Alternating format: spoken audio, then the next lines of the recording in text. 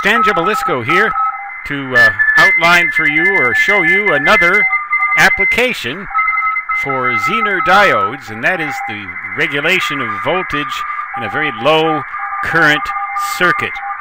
Here is the basic schematic diagram from my book, Teach Yourself Electricity and Electronics. You can get that book, by the way, on Amazon, and I will provide a link to it or to its Amazon page in the description of this video. But here's the basic circuit. You have a DC input right here that's unregulated. You run it through a current limiting resistor to protect the Zener diode against overcurrent. And then you have your Zener diode basically right here. Now you might have, let's just say,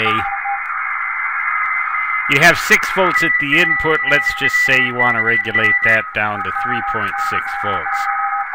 Then you put a 3.6 volt Zener diode right there. Now notice the polarity of this diode. It's reversed from what you would expect with an ordinary semiconductor diode. Electrons can flow against the arrow relatively easily, but if you try to make electrons flow with the arrow, they have difficulty until the voltage reaches 3.6 volts. Well, the negative terminal here is down at the bottom, so electrons would tend to want to flow through this diode from the bottom to the top, or from the lower wire to the upper wire, and that is what would limit at 3.6 volts. As for the other direction, electrons trying to flow this way,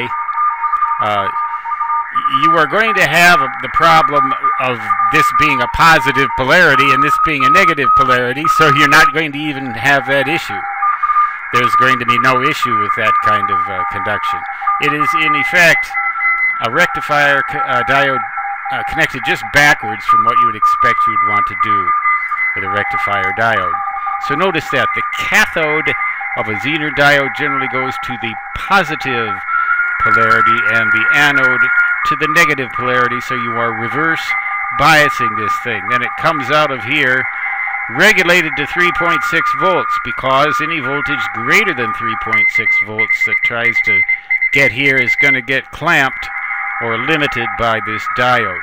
Again, if you don't have that current limiting resistor there, you're going to have some very, very hard trouble with this diode when it begins to conduct. It'll probably burn out, and that's why they use those resistors in circuits like that. Unfortunately, that limits the effectiveness of this type of circuit for voltage limiting, but there are ways to get around that. This is just the basic description of how a Zener diode can work in a power supply as a voltage regulator.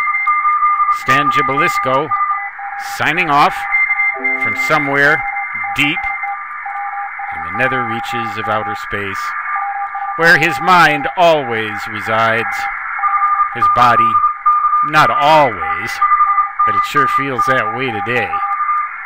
Until next time, so long.